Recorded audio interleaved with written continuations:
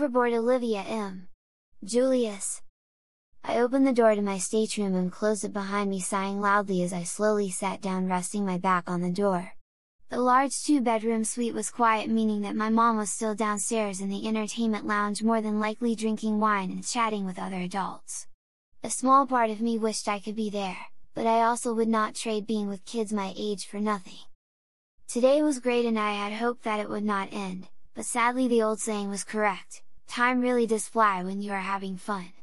I took off my sandals and giggled a little to myself about the fact that my toenails were almost perfectly painted royal blue, the same color of my one-piece swimsuit.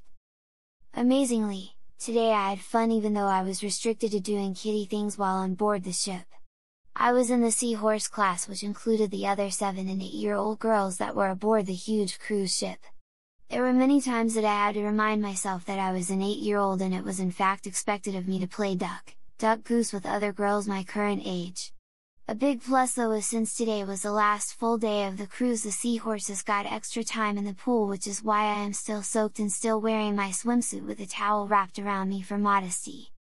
After 5 minutes of reliving the day, I got up and walked over to the large bay windows and watched as the ocean passed calmly by. I wish we could stay out at sea longer. I loved being on board and I was going to miss my fellow seahorses as we go our separate ways. I walked into my small room and found a note laying on my bed. Under the note sat a black dress. I picked up the note and read the first few sentences of Mom telling me to put on the dress for dinner and that she would be back to the stateroom as soon as her massage was over. I rolled my eyes and picked up the dress. Mom knows that I hate wearing dresses, but I guess since tonight is supposed to be the most formal dinner. I sighed and unfolded it to look at it fully, only to see a pair of white tights that were folded with the dress. I rolled my eyes and dropped them back onto the bed.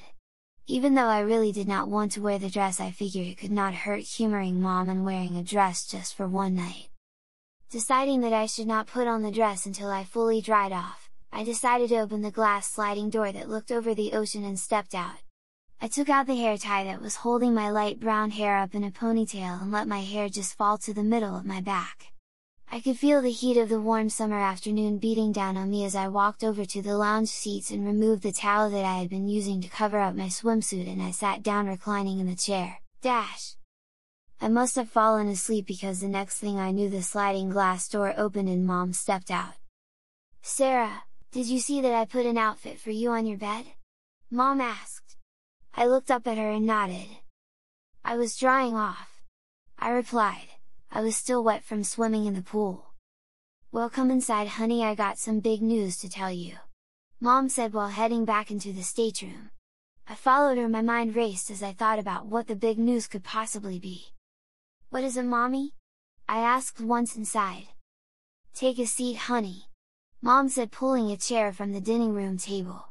I obediently did what I was told and sat down. "Look Sarah," Mom said, kneeling down and getting to my level. "I don't know how to tell you this," Mom said. She looked worried and I had a bad feeling in the pit of my stomach. "I've met someone on the ship and I really like him." "Okay?" I asked, raising an eyebrow. "It's more than that, look, I want to see him outside of the ship and Then the realization of what she wanted me to do was clear. "You want me to stay like this, forever, don't you?" I asked. "Don't look at it like that, hun. When you were Sean you were failing your classes in high school. Now you can have a fresh start where you can get top grades in elementary school." "Mom, I know I look like it, but I'm not a girl. I can't fit in as a normal girl at all. Please don't do this. You did a good job blending in this past week as a girl," she said. "I mean, look at you, do you even notice that right now you're walking around in a swimsuit?"